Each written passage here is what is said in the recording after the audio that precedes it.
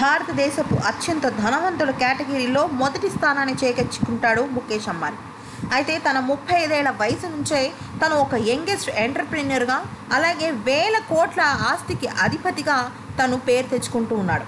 అయితే తండ్రి ధీరుభాయ్ అంబానీ ఆశయాల్ని, తన ధనాన్ని, ఆస్తుల్ని ప్రతి ఒక్కటి కూడా పుణికిపుచ్చుకొని ముఖేష్ అంబానీ చిరస్థాయిగా నెంబర్ 1 స్థానంలో నిలిచిపోతున్నాడు. ఇక తమ్ముడు అనిల్ అంబానీని కూడా వెనక్కి తోసేసిన ముఖేష్ అంబానీ ఇప్పటి వరకు మొదటి స్థానంలోనే నిలుస్తున్నాడు. ఇక 1-6 తేడాతో బహుశా వెళ్తే 2వ స్థానానికి వెళ్ళొచ్చేమో, కానీ మొదటి స్థానం తనకి అచ్చి వచ్చిందని చెప్పుకుంటూ ఉంటాడు ముఖేష్ అంబానీ. అయితే ఇప్పుడు ముఖేష్ అంబానీ ఇంట్లో పెళ్లి సందడి మొదలైంది. వరుసగా పెద్ద కొడుకు, కూతురు ఇషా అంబానీ పెళ్లిళ్ళు పక్కపక్కనే జరగటం నిజంగా కుటుంబానికి ఎంతో ఆనందాన్ని తెచ్చిపెడుతుందని చెప్తున్నారు అంబానీ కుటుంబ సభ్యులు. ఇక అసలు విషయానికి వస్తే ఇషా అంబానీ పెళ్లి దాదాపుగా స్వర్గంలో దేవతల పెళ్లిళ్ళు ఇలాగే జరుగుతాయేమో అన్నంత ఘనంగా జరగబోతోంది.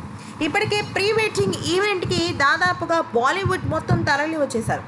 వాళ్ళే కాదండి, పెద్ద పెద్ద మినిస్టర్లు, ఎంపీలు, ఎమ్మెల్యేలు, ఇంకా ఒకళ్ళేమిటి విఐపి అని పేరున్న ప్రతి ఒక్కళ్ళు కూడా ఆ పార్టీకి హాజరయ్యారు. అయితే దీనిలో భాగంగా హాలీవుడ్ పాపులర్ పాప్ సింగర్ కూడా దీనికి హాజరైంది. ఆదివారం జరిగిన సంగీత్ పార్టీలో తారలందరూ కలిసి అక్కడే ఉండి నాట్యం చేసి ధూమ్ధామ్గా సెలబ్రేట్ చేశారు. ఇక ఈ పార్టీకి దాదాపుగా ఎంతోమంది అతిరథ మహారాజులు వచ్చినప్పటికీ కూడా దీనిలో మాత్రం మనం ఖచ్చితంగా గుర్తుపెట్టుకోవాల్సింది అమెరికా నుంచి వచ్చిన పాప్ సింగర్ బియాన్సీ గురించి.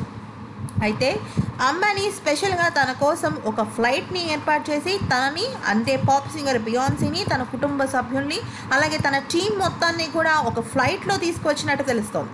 అయితే తను ఒక పాట పాడినందుకు గాను 20 కోట్ల రూపాయలు ఇచ్చాడు. వాళ్ళందరికీ 7 స్టార్ హోటల్లో బస చేయించాడు.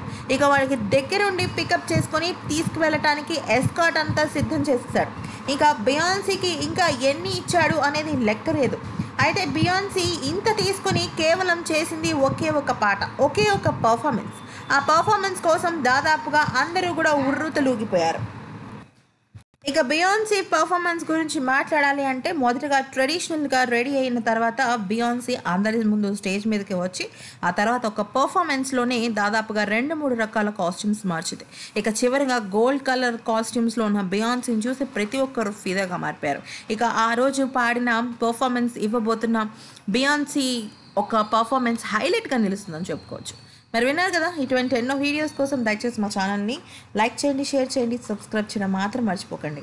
అలాగే బియాన్సీకి 20 కోట్ల రూపాయలు ఇచ్చిన అంబానీ గురించి మీరేమనుకుంటున్నారో దయచేసి కామెంట్ రూపంలో తెలియజేయండి.